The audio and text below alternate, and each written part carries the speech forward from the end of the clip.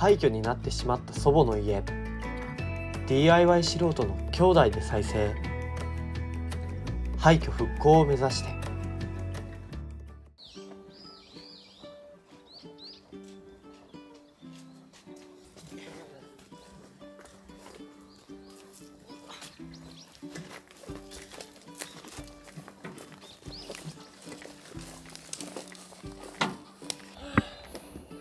運ぶのだけで一苦労で本当に今日はこの粉砕機を使って庭に固めておいたこういった細かい枝たちを粉砕していきます。置きっぱなしにしとくとまたこう雑草に絡まっちゃうので、早いうちにウッドチップにしていきたいと思います。ここにもありますね。やっぱり前回ウッドチップを引いた場所には雑草が入ってなかったりします。なので今回も同じ感じでやってきます。ここにもちょっと溜まってますね。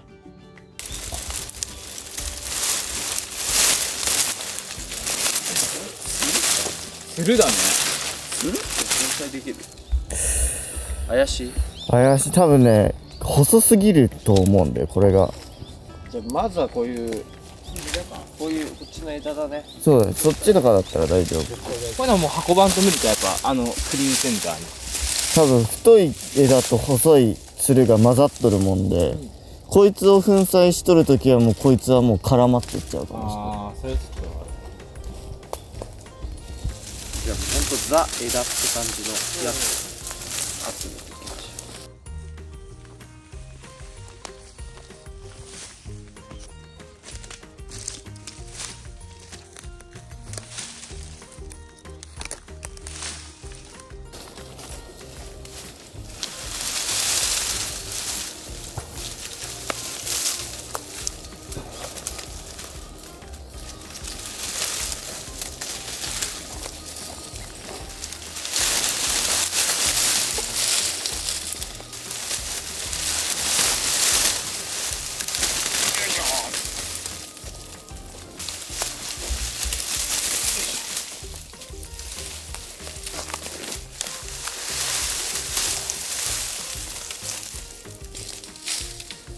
下の方はもうだいぶね、朽ちてるね。ね、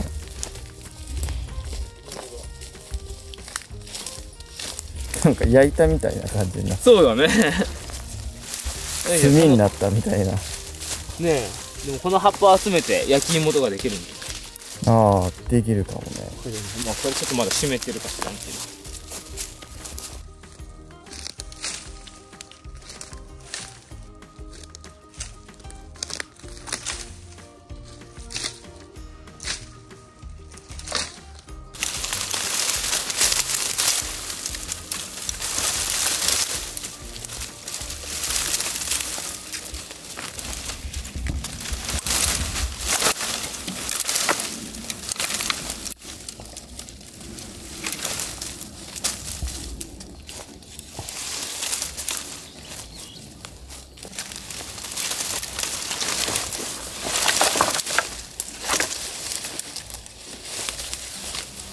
これはあれだね。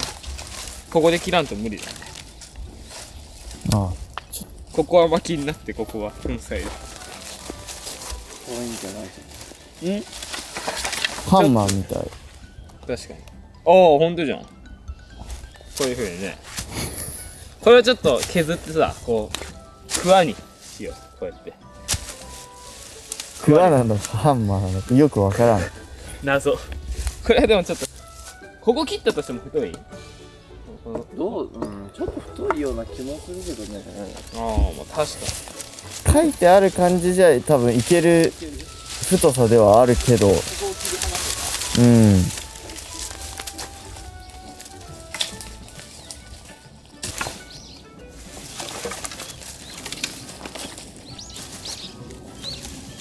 これは太いね、さすがに。ちょっと太いかもね。これも薪になる系かな。確かにこれは薪だね。まあ、細い部分だけ切ればいける感じか。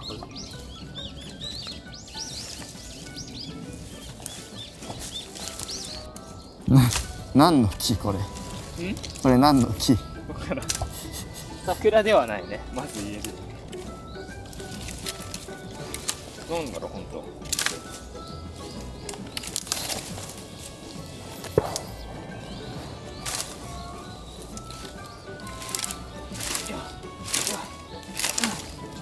勢いが強いあれで破れちゃうと、これを結構カットする。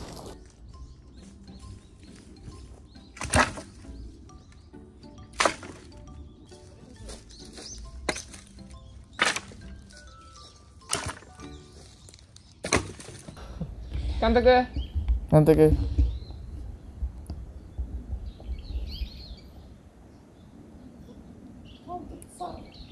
やばいやばい、遅れた遅れたって。なんで素通り。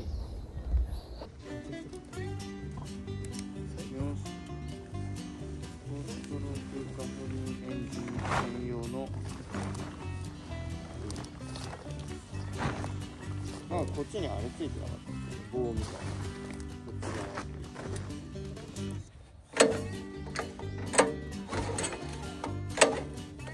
えらい硬いような。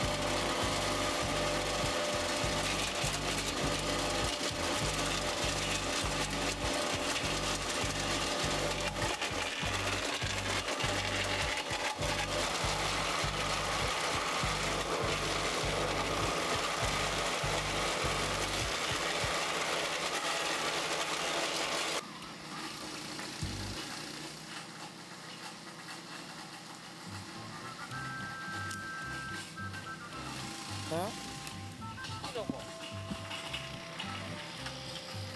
ほんとじゃん。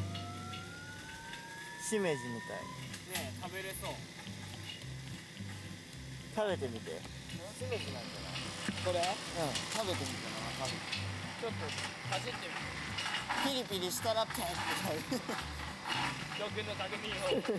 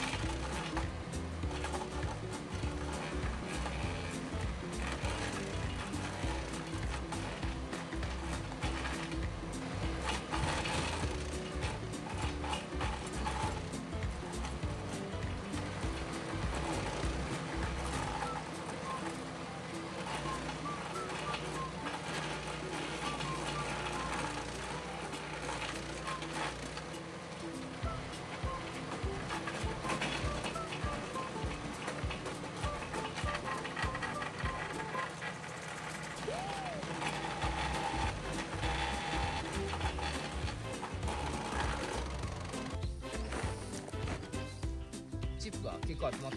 すごいよ、密度がすごい。あ、マジ？すごい密度、本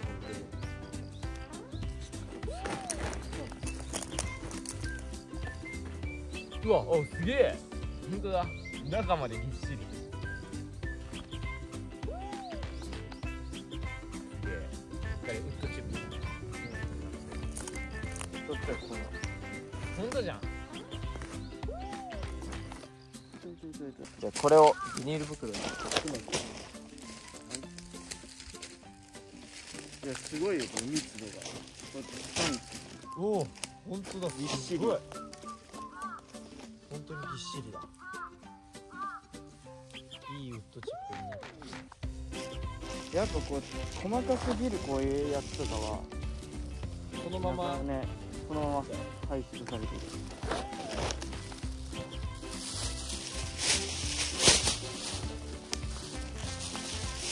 詰め放題。どうやって詰めるかが問題。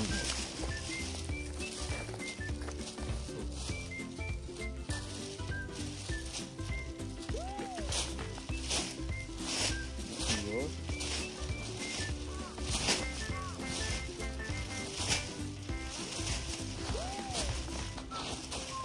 おお、早い。おお、すごい。完成、もう一つ。完成。面白いよ、詰め放題。詰め放題。ウッドチップ。詰め放題。やった方がいいんじゃない？グラム売りですればいいんじゃない？いくら？グラム売り。30円。キロじゃないけど、グラム。グラムで。グラムでいくこれ。高えな。めちゃくちゃ高いよ。詰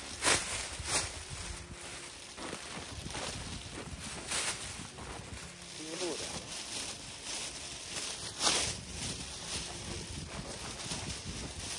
何袋分になるか。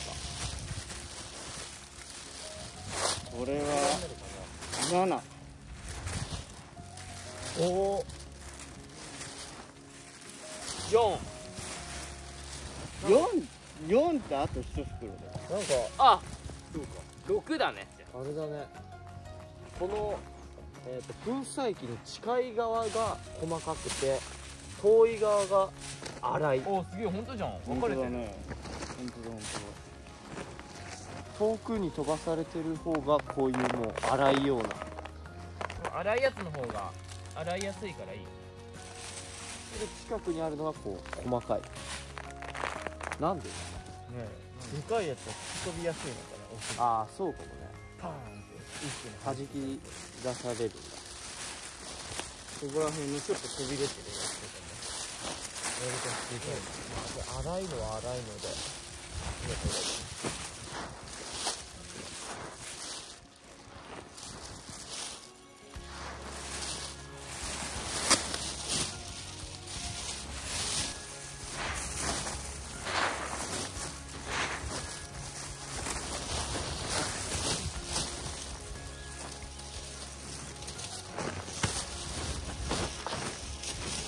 割と重い。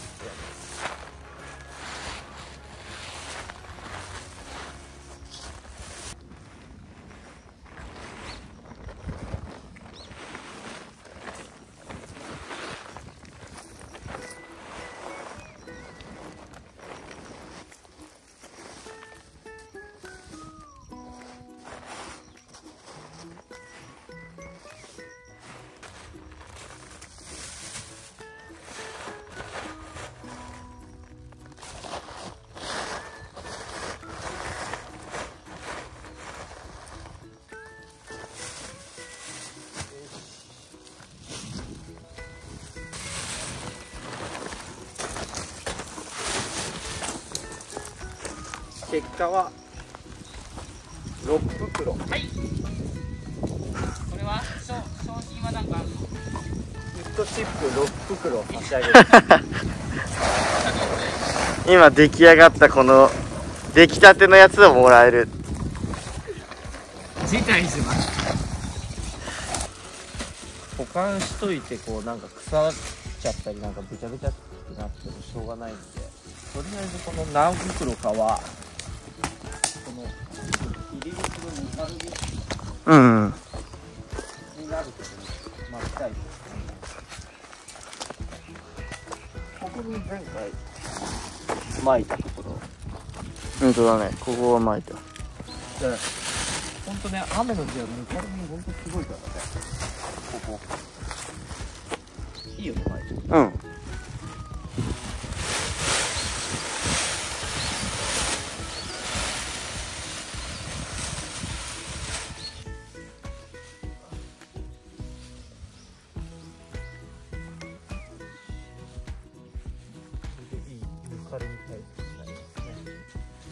ウッドチップ巻いたとか基本そんなにね、ぬかるまんから。もう一袋。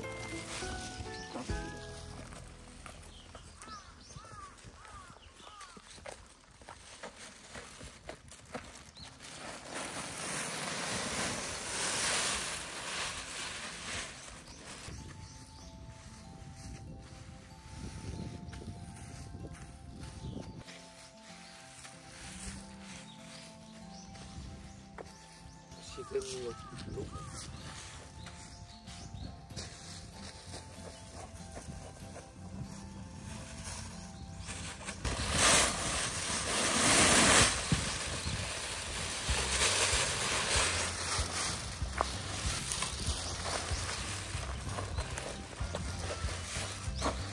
まあね、ちょっと今ふかふかだけどすぐね、そうだね。もう一体化する。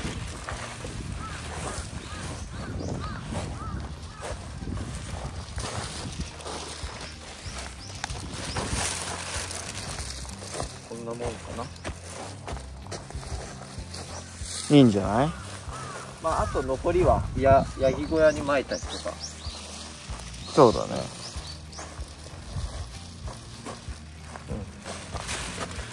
いいね。いいじゃん、いいじゃん。これで一番ね、ここひどいから、この入り口のとこだね。雨降るとぬかるみがほんとね、車通るとか全部に巻きたいぐらいだね。うん。毎回ひどいし、どんどんそれで削れていくからね、車通るところが。これでどんどん水たまりになる場所が。そうそうそう。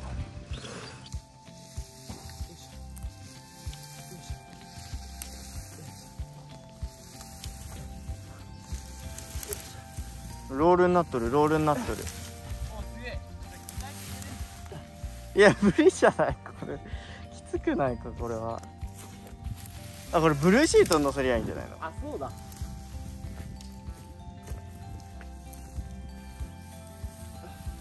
ほんとロールになりました。使いやすい。そうだね。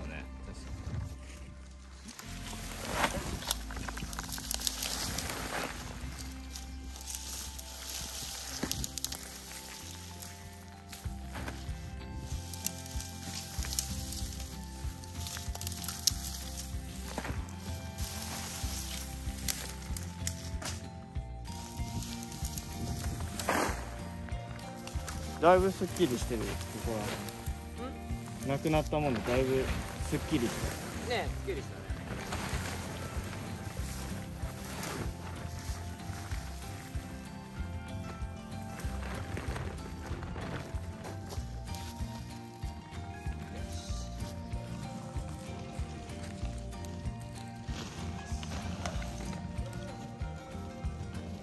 あ、いけるいける。いけますね。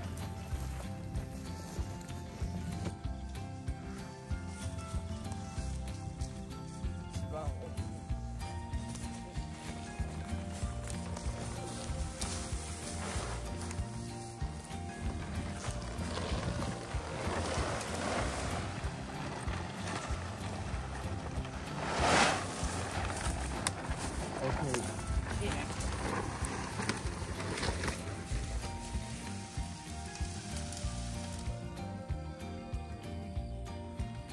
泥棒草いっぱいついたんじゃない？と思うじゃん。なんとこのワークマンで買った作業着からつきません。うん、背中だってついとるよ